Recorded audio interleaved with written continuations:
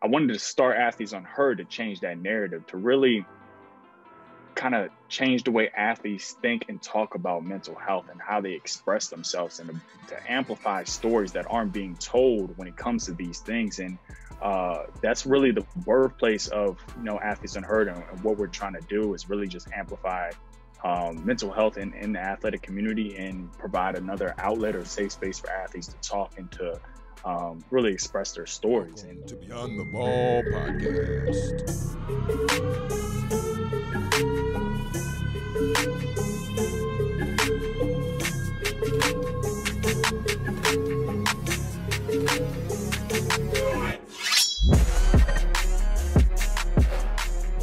What's going on, ballers? And welcome to another episode of the Beyond the Ball podcast. I'm your host, Jonathan Jones. And today, man, we're diving deep. Today, I have the pleasure of bringing a gentleman to the stage who, I've seen out here in these LinkedIn streets. I've seen the amazing work, that he does, and just the way that he's serving and supporting not only just our community, but just serving and supporting student athletes and athletes as a whole. So we're going to get to our guests in just one moment. So gotta let the just let the tension build a little bit. But outside of that, really quick, I want to just underscore and make sure everybody understands the purpose of Beyond the Ball. The purpose of this podcast is to serve and support student athletes by way of sharing stories, strategies, and success. And for that reason, I know it's true essential that I bring on the one and only Mr. Malcolm Lemmons. And let me just share a little bit about Malcolm before I kick the mic over to him. He's a former professional athlete, two-time author, and the founder of Athletes Unheard. Malcolm, welcome to Beyond the Ball, brother. How you doing today? Man, I can't call it, man. That introduction was amazing. I'm gonna have to have you do all my intros. Hey, man, let me know. I'm good for it, man. Let me know. But is there anything I missed, or I want to kick it to you really quick and just give you opportunity to let the people just share. Give you opportunity so that you can share a little bit about yourself, just with the people.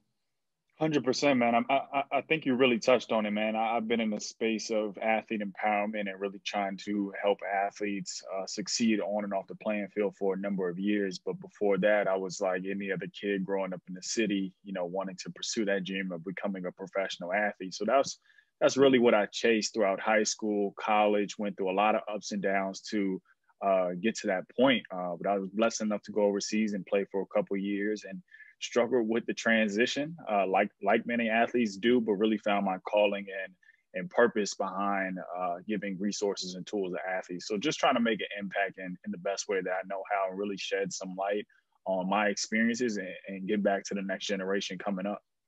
Yeah, man. Yeah, I think impact's the name of the game. And since you said it, I'm gonna go ahead and spin off of that, because the title of your book is Impact Beyond the Game: How Student Athletes Can Build Influence, Monetize Their Brand, and Create a Legacy. First of all, Malcolm, the title of that book, that's a strong title, man.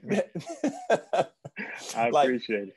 Yeah, man. It's a strong title, and the book looks good, but even outside of that, just Malcolm, just if you don't mind, just talk a little bit about what the purpose was of creating this book, and why was now the time for you to say, you know what, let's go ahead and get into it right now. Let's do this. Yeah, absolutely. As I said before, I've been in this space for a number of years, and have seen conversations ramp up about name, image, and likeness, and really empowering athletes to better utilize the platforms that they have. And as social media technology has evolved for all of us and given us all opportunities, I saw that student athletes were missing from that opportunity. They were missing out on those opportunities. They weren't really given a chance to capitalize in the way that they should. And so I knew that we were somewhat moving towards a world where that would be the case, where the pressure would come down on the NCAA to open those floodgates and to give student athletes the ability to take advantage of their name, image, and likeness like every other person is allowed to do in this country. And so with me just writing, articles and putting out content around this topic, I knew that this will be something that will become, a big trend, and something that will be very transformative and revolutionary. And so the purpose of the book was really to kind of jumpstart that process for athletes and really getting them to understand how to capitalize on the influence that they have during their careers. And so it's just a blueprint, more or less, and laying out specific tactics and strategies that athletes can use online and offline to take better advantage. And a lot of it is based off of my personal experience building my brand and some of the mistakes that I made when I was an athlete. So, going back to just trying to make an impact and thinking that, this is the right time for athletes to start preparing for that transformation that they're going to go through next year when name, image, and likeness is in effect. So that's really what the book is about. And the feedback and response has been really great so far. Dope, man. Super dope. You don't have to talk about your specific mistakes that you made just in you building your brand as when you were a student athlete, but what would you just say to an athlete to just say, stay away from doing these things if you're looking to build a brand or as you are a brand? Because I'm a firm believer that everyone, if you're a student athlete, if you're a non-athlete, if you're as an individual, I believe everybody is a brand. If they monetize or, create products, that's, that all depends on the person. But what would you just say are a few just don'ts? If it's like, do not do this, this will affect your brand. What would you tell that student athlete or that athlete? Well, that list can get very exhaustive, but there's a lot of things. There's a lot of things that people shouldn't be doing. But I'm a big proponent on the things that going on the offense and really doing controlling the things that you can control when it comes to the way people perceive you and the message that you're putting out into the world. And so when it comes to building a brand, I think that every athlete, no matter what level you are or what sports you play, you need to be talking about who you are. You need to be putting content out that reflects the things that you're passionate about, the things that you believe in, the things that you want people in the world to know about you. Because the way the world is moving, no matter who you are, what industry you're in, or who you meet with, the first thing that people do when they meet you is they Google your name. And so the information, the content that people come across, you want it to be authentic to who you are, but you want it to be a reflection of everything that you're trying to portray when it comes to your career, whether that's during your athletic career or even afterwards. So you control that narrative. You have to really put yourself in a position to where that the stuff that you're putting out is an authentic and genuine reflection of who you are, and you're putting out a message that is going to be beneficial to your career going forward. So every athlete should be creating content and becoming storytellers to control that narrative that people will have and see about them, whether that's online or offline. Wow. Yeah, I think that's huge, especially with storytelling. And I say that because we all have our favorite Disney movie or we all have our favorite commercial or TV show. And if we think about all those things, it boils down really to storytelling.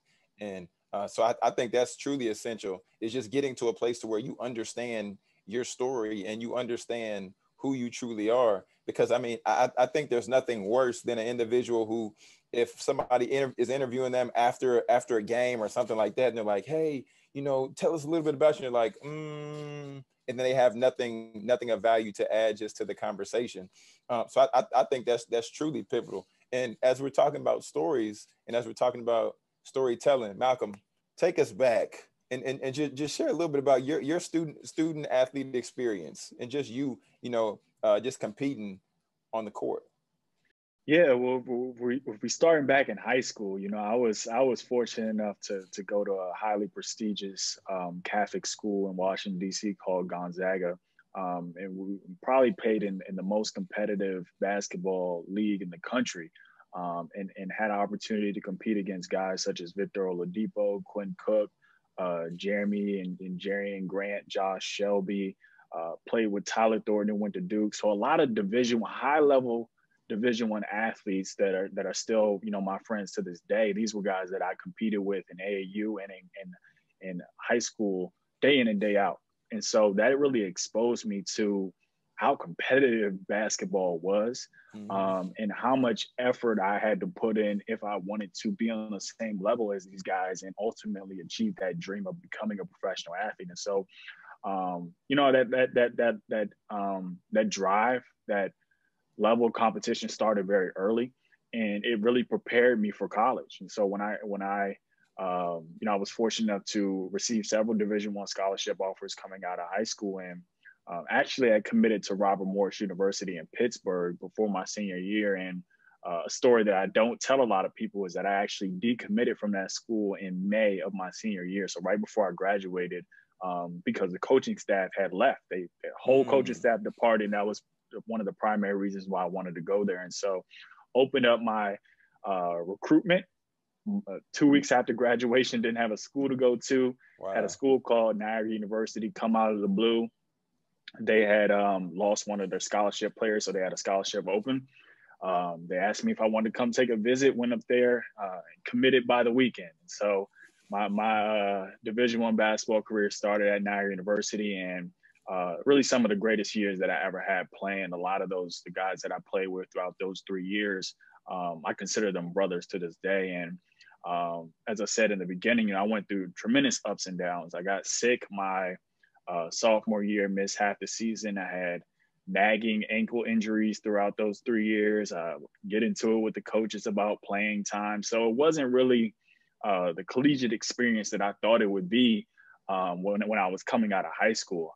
But I learned a lot. I learned a lot about, how to really just advocate for yourself, how to really push yourself and persevere and continue driving for something that you want in life. And so to make a long story short, I ended up transferring going into my senior year, took a leap of faith, went out to Cal State San Marcos in San Diego, small little NAIA school, and ended up having the best year I ever had playing basketball. Was an All-American, Defensive Player of the Year. And, just really, really just a fortunate situation for me. And that's what really afforded me the opportunity to go play overseas. And so I know it's a long-winded answer, but I would say that I definitely had a lot of rocky experiences throughout my student athlete days. But the biggest thing that I learned was really that adversity and obstacles are going to come no matter what you're trying to push for in life.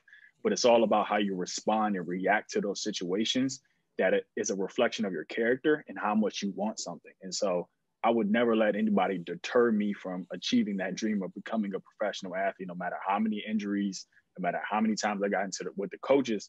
I always had that focal point and that goal at the forefront. And it really propelled me. And it's probably the biggest lesson that I take with me today.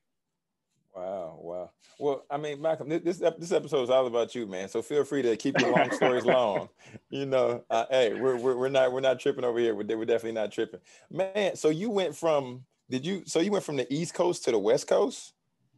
I kept going west. I went from DC to New York to California to Japan. Yeah. Kept going west. Wow. And then how long did you compete overseas? I was over there for about 2 years on and off. Wow. So what was the final straw to where you were like, it's just time for you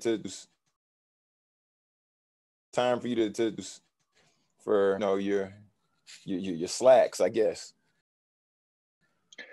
So it's interesting.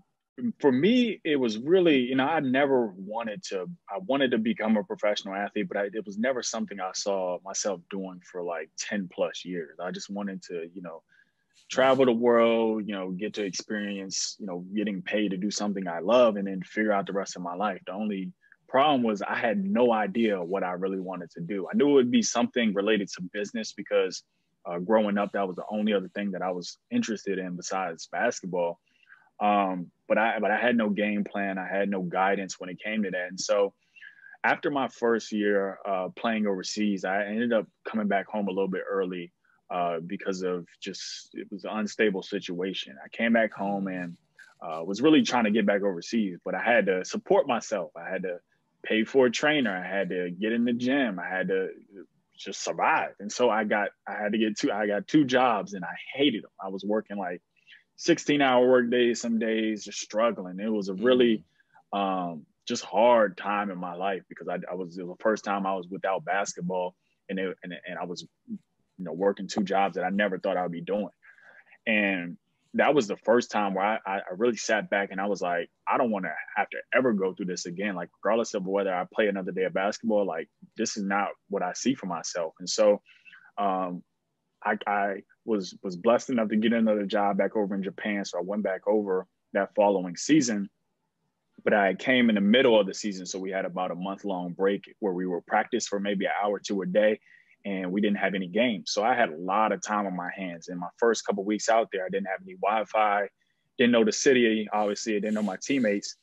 And I'm sitting in a loft about 30 minutes outside of downtown Tokyo. And I'm like, how did I get here? You know, what experiences, what obstacles? Like, that's when I really started thinking about my life and how I didn't want to, you know, if this year of playing basketball didn't work out, I didn't want to revert back to what happened the previous year and go back home and do something I hated and be miserable. And so I took that time to reflect, and really that's when I started writing, because I had a computer in front of me and time, and it was therapeutic, more or less. And I just kind of poured my heart out on paper and really just started to journal. And to make a long story short, I was sharing that content with other people. People were telling me how inspiring my story was, and really had suggested I write a book. And that was something that I never thought about doing before, but I felt like I'd be doing an injustice to other athletes who were coming behind me who might experience the same things. And I said, if I don't tell my story, if I don't give back, I'm doing them an injustice. And so I published my book that following year, and actually had a deal to go back overseas to play in Morocco. And it fell through 2 days before I was supposed to leave. The team basically said they didn't want me anymore. And by that time, my heart was just elsewhere. I had other things in the works. I said, I see a new path for me. And I decided to put the ball down a couple of days before Christmas in 2017 and called it quits. Merry Christmas. Goodness. That's probably the gift that you did not want, that you did not want to get 2 days before Christmas. Yeah, but man, I'm a firm believer in everything happens for a reason, man. So yeah, man, for sure.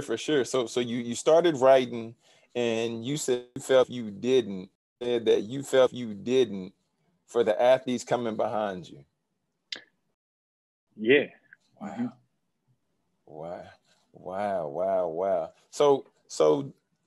So talk with me a little bit about Athletes Unheard, and how this plays a role, and how this all connects.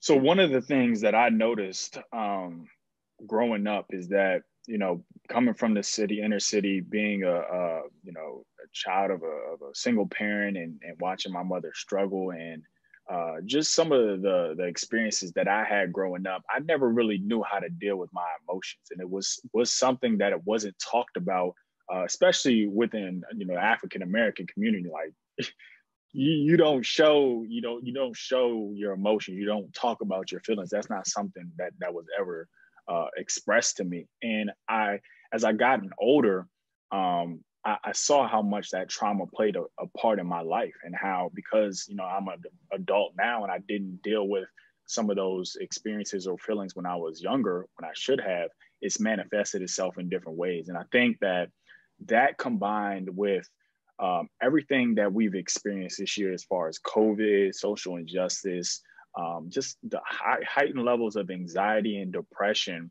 not only within sports and athletes, but around the world. Mental health, to me, has become increasingly important, and something that I've grown to be extremely passionate about because of my struggles and because of what I've seen.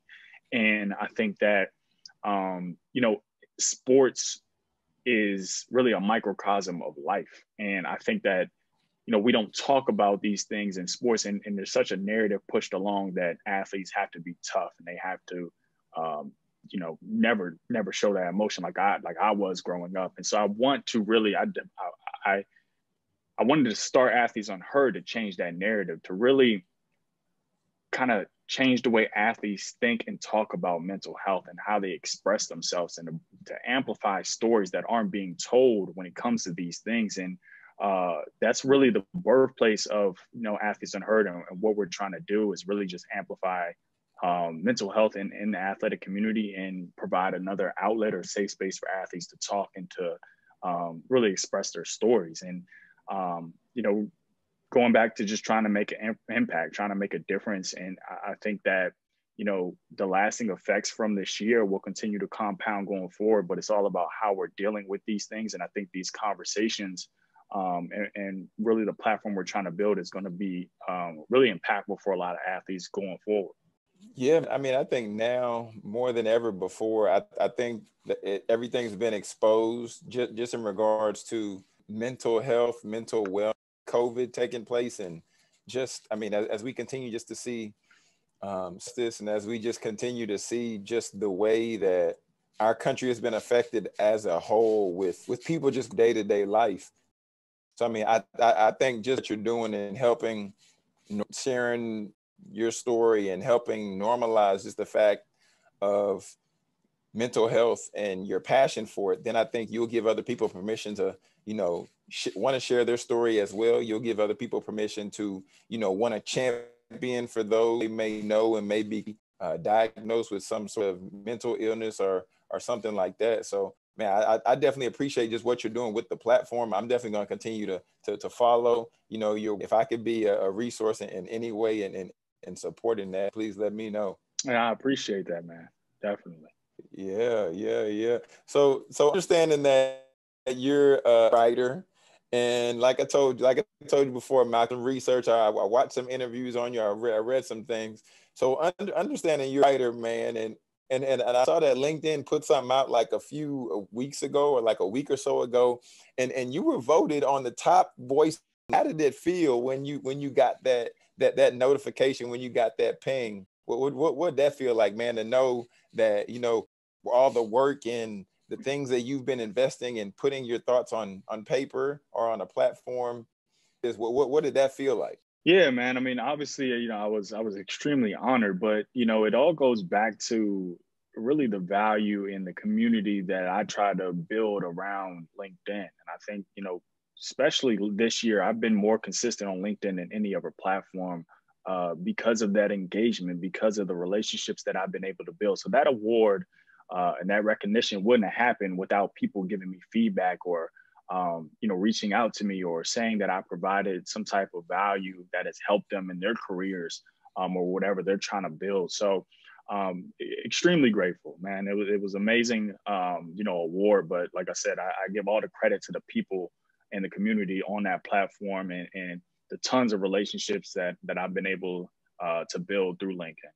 Yeah, man, super dope. And I was going back and reading some of the blogs that you've put out, and I mean, you share amazing content, and then even the thought that you put with it, because just me and you being connected, I think for like the past couple of weeks, maybe, or maybe longer than that. But I can always appreciate just you'll share a blog. It might not necessarily be your blog, but you'll share articles and posts, but then you'll also share your insight paired with it. So, I mean, I always can appreciate that just because it shows like, what somebody else was thinking when they posted it. So now I'm getting to see, what Malcolm Lemmons was thinking when he decided to share this article or that article. But I want to hear just I want to hear your feedback on where you were in this time. Because I saw one of your blogs that you wrote or one of your articles you shared on LinkedIn. And I believe this was the title. Either this was the title or I pulled it from the article. And it was, the truth is that I still struggle being a former athlete. Yeah, man. I would say, I think I wrote that article maybe as recently as last year. It was sometime last year, I believe. And it's the truth. And in some aspects, I still feel like to this day, I struggle not recognizing myself as an athlete because it was the one thing that I was so committed to for such a long period of time. It's hard when you've been doing something for 20 plus years to just suddenly drop it and then go do something else or try to figure out, what your identity is, what your purpose or calling is on this planet. And so many athletes struggle with that transition because they've been so invested that what they did has become who they are. And it's why this this notion of separating the two and getting athletes to, going back to capitalizing on their influence and telling that story. Part of that is really understanding what else you're passionate about so you can incorporate that into your athletic career, and that you're not solely focused just on your sport, because that's going to be detrimental when it comes time for you to pivot into something else. And going back to when I said some of the mistakes that I made, that was one of the things that I failed to do, is that I was so invested in becoming a professional athlete that I didn't have anything else. So, when I was done, luckily I started writing, but even more so, I was still trying to figure that out, because there's no blueprint to, being an entrepreneur or starting a new career. You just kind of feel your way through it. And so the past 3 years has been a lot of trial and error, a lot of figuring it out, and separating myself from that identity of being an athlete has been a struggle. But I say day by day, it's like, I compare it to, one of the things that I read, I think from James Clear, who was an author, he talks about in his book, Atomic Habits, he talks about every time you do something and you're consistent with it, it's like you giving a vote for your identity to become that person. So every time you write, you're a writer. You're giving yourself permission to be a writer. So it's like consistently doing something over and over to where you're starting to recognize yourself as that thing. And that's what I try to do day in and day out, is whether I'm writing or working on my business or whatever I'm trying to build, I'm trying to be as consistent as possible with that thing, to where I'm starting to identify more with it, and it becomes a part of me, and I can kind of shed that athlete title that I've been so accustomed to having. And so that's kind of what the premise of that article was. It was me just being transparent about how I was feeling as a retired athlete, and why so many athletes struggle with that identity crisis and trying to get rid of that title that they've had for so many years. I mean, you just dropped the bar. I don't know if you realize that bar that you just dropped, but man, you just dropped the bar. Golly, man, I've never even thought about it like that, but that makes so much sense. The more you do something, the more you're basically affirming that level of identity, or you're just, oh my goodness, Malcolm. It's real. That's real. Man, golly, that's super real. You know what else is real, Malcolm? Your content is pretty real, man. Because I followed you today, and now we're connected on like all the platforms. But man, I was looking at like one of the posts that you put in, and it's like a tweetable, and you said starting a business is easy, building a business isn't. Simple but effective. But it's the truth. Unpack that, just how your own personal journey, and just talk to me, man. Talk to me. Man, no, the past 3 years, I've probably started more projects than I can count on my two hands. And it's been a series of trying, failing, pivoting, trying, failing, pivoting, just consistently messing up. And it's like, whenever you're trying to build something from the ground up, or start a business, you really have to, it's not a business until you're making money with it, until it's some sort of sustainable business model behind it. And a lot of people want to become entrepreneurs because it's the hot thing to do nowadays, but fail to understand the simple concept of product market fit. So providing something that people are actually going to pay for. And so a lot of people start these businesses, but they fail. I think the number one reason why businesses fail is because they don't have any clients or customers. Nobody wants to buy their service or product. So going back to the tweet, to the post, everybody can start a business. That's the easy part. Coming up with the logo, getting your website, posting the product, getting your social profiles, establishing the LLC, like all that stuff is easy. Building the business, actually getting in the trenches and putting the work in and providing something that people are willing to pay for, it's a different story. And so that's the point that I was trying to get across, is that everybody has a business, but who really has a business? Man, golly. Dang, that's really some food for thought. Because I mean, a lot of people running around here with some hobbies, but it looks like they got a business. But that's not my business, you know. That don't concern me. Which is cool. I'm not sitting up here and saying like is anything wrong with having a hobby. Like we all should have passion projects or things we like to do, but you can't portray it as if like you're doing 6-7 figures in revenue and ain't nobody buying your stuff. Like it's the perception or the portrayal that I have a problem with, you know, more so than like somebody just wanting to start something because they love to do it. Most definitely. I'm with you on that. I'm with you on that, man. Malcolm, I truly enjoyed our dialogue today, man. Just you know, really just shedding light on athletes sharing their story and even the fact being vulnerable and being transparent, sharing your story, and then creating a platform for to do that as well, man. So today really has been good. Today really has been a treat. I appreciate the opportunity. However, before I let you go, yes, sir. But before I let you go, I run everybody through it. You gotta go through the 2-minute drill, and people out there listening, this might be your first time. 2-minute drill is just where I have a few rapid fire questions. You just answer them. We allow people to see just a different side of you here, and then you know you tell people where to find you. We wrap it up and put a bow on it. Merry Christmas, and then I let you on your way. So Malcolm, are you ready? Let's do it, my man. Let's go. Okay, favorite food? Steak.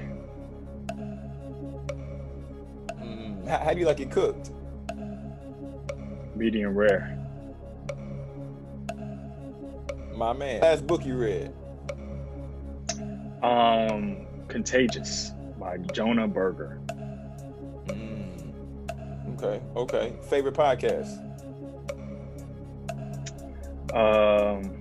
Gary V audio experience. I rock with Gary V. Fair enough. Most underrated cereal? Ooh, that's tough. Honey Nut Cheerios. Okay, and then what's one tip that you wanna give to a student athlete? You can take your time on this one.